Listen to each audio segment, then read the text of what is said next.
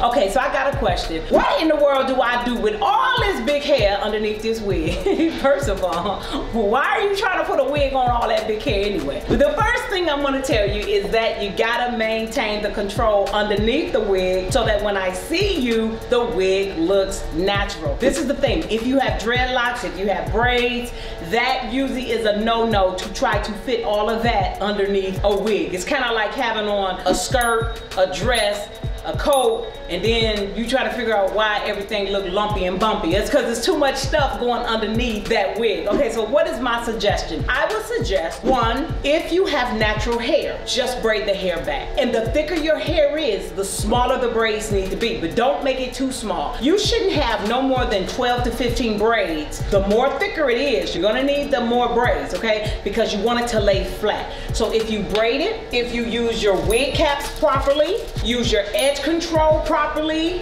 that's how you get your hair under control. If you know your hair is fluffy, you're gonna have to take the efforts to braiding it down. Now, me personally, I am a wigger. What that means, you heard me, I said it, I am that. I am a wigger. I'm a cute wigger, but I'm a wigger. No, I'm just playing. What is a wigger? A wigger is somebody who will wear a wig for the rest of their life. So because of that, I still believe in healthy hair underneath that wig, okay? So what that means is, I texturize my hair. I don't necessarily perm it straight, but as I've been perming my hair, I just pull mine back in a ponytail. It lays nice and flat. I like the way it lays. I don't necessarily wear cornrows, me personally, even though that is the best way to go. I am a cosmetologist, and if you know, doctors are the worst patients and cosmetologists are the worst clients. So yes, I just brush mine back in a ponytail because I love the way it feels at night. I like getting it in my scalp. I like washing it when I want to wash it, so that's why I choose to wear a ponytail that is texturized by a relaxer. Not too straight that it breaks my hair off, but I wear it, I perm my hair just enough to get it in a nice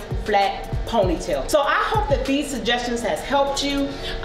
Lay your hair back flat. You also can use our wrap and set. So once you get it back in a ponytail, use the unlock as a hair detangler, use the edge control to keep those edges down, and use the wrap and set, put a scarf on it. Now you already set to go. Put the wig on, you're gonna see a huge difference. So the secret is a nice flat ponytail or braiding your hair back. And remember, the thicker your hair is, the more braids you need.